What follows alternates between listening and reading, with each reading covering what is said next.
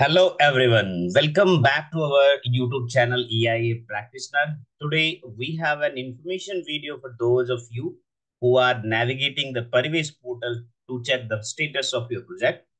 So before we dive in, let's quickly understand what the Parivesh portal is. It's a platform that streamlines the environmental clearance, forest clearance, wildlife clearance, and CRJ clearance for the projects in India. If you are a proponent, then this is where you track the status of your application. Immediately, you can check, you can just follow my cursor, track your proposal.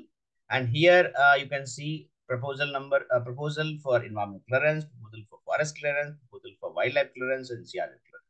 Now we have to click on environment clearance.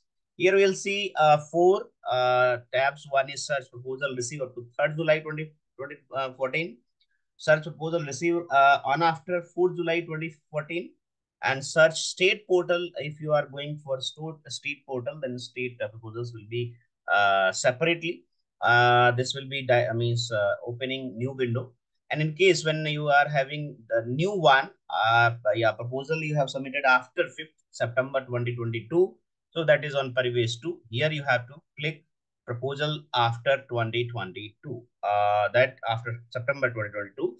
Here we have to put the number of your proposal number exactly which you have already submitted on the Parivesh portal in category A or category B2 or B1.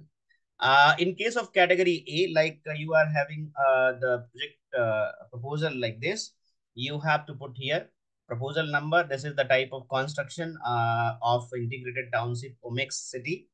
And here you can see this is the category B1 project and EDS, the status given here, EDS reply means it has been already EDS has been raised by the ministry and EDS has been replied by the proponent.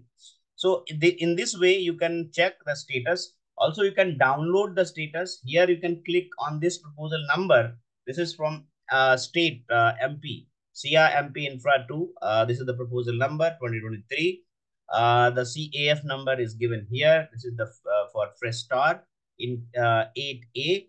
So they have submitted application under maybe violation application for TOR category A, B1, B2 are like violation cases also. So TOR may be granted. So here you can see what we have downloaded. This is the status of your project on Parivesh portal. Also, Excel sheet is available that you can download from this. In this way, this is going to available your proposal number, category, clearance, CF number, single window number, project name, location, user agency, and date of submission. So you can see the proposal was submitted on 4th November 2023, and current status is proposal status is EDS replied. Means they have means proponent has or consultant has already replied this EDS. So that is the status. Thank you very much. Thanks a lot.